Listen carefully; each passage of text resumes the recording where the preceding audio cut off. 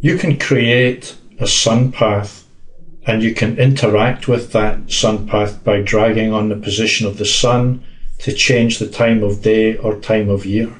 You can also save the settings and you can apply those settings to individual views. So for example, you could set up your project so that by clicking on one view, you're looking at the summer solstice, and clicking on another view, you're looking at the winter solstice. The sun path itself was first available in the Ecotect product, and now it's available in the Revit products and in Vasari.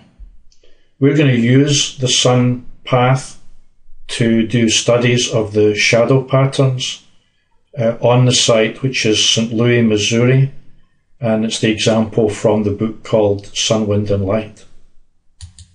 The big picture here is that having modelled the site and placed building components on the site and other features such as trees, we can now save the settings that we want to use to simulate conditions either at a specific time of the year or over a range of time, say within a day or multiple days within that year.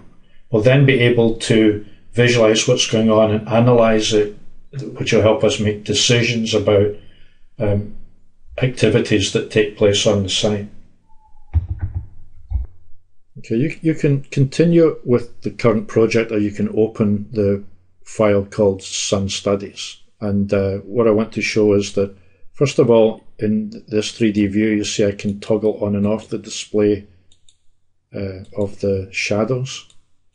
The other thing I can do is under the sun path on or off. If I turn it on, then what I'm doing is turning on a kind of a interface that shows a compass with the position of the sun and the time of day and the time of year. So manually, if I click on that sun position, you see that I can drag it to a different time of day. And if I pull forward like that, you see that I can actually change the month. So I'm making the shadows very long and low,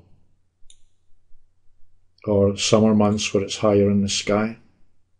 And then to the right,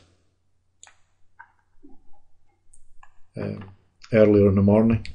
So I can explore my site and where the shadows fall using that option. It might be a little easier if you realize that down here there's actually a calendar.